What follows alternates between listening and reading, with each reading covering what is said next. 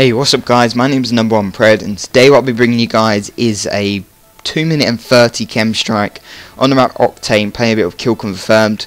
So in that sense it's actually a really fast KEM strike in the environment and map and game mode I'm playing.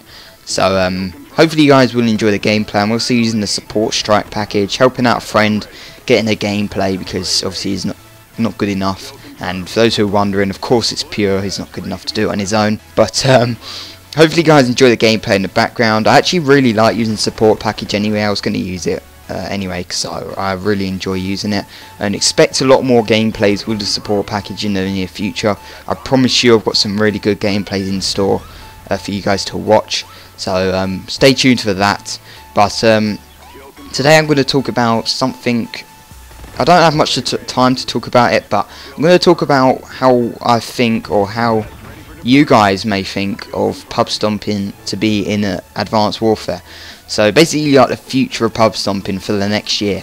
So personally I'm still contemplating whether I think it's good or not, because there's pros and cons, right? There's the nuclear. It was officially announced in the beta version anyway, that it's confirmed it is there. There was a screenshot someone actually got and achieved the nuclear.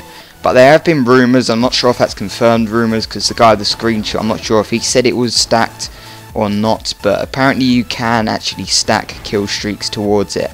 And what I mean by that is it will work exactly the same as the Modern Warfare 2 nuke would work. Like, you could run the Harriers, the chopper gunner, and then you get the nuke. So you could get kills from there and it would count straight towards that nuke. So apparently that is what's happening in Advanced Warfare. We'll see. If it is, that's kind of good, because it makes it a little bit easier for us Pubstompers to get that, milestone kill streak, which would be good. But the only problem for that, for me, is with Advanced Warfare and how it plays out. Personally, it's not going to be a fun time going against people who jump 20 feet in the air all the time. It's going to be harder in that sense to get gameplays. And it has been confirmed there is a game mode that disables exo abilities, so I believe I'll probably be playing that.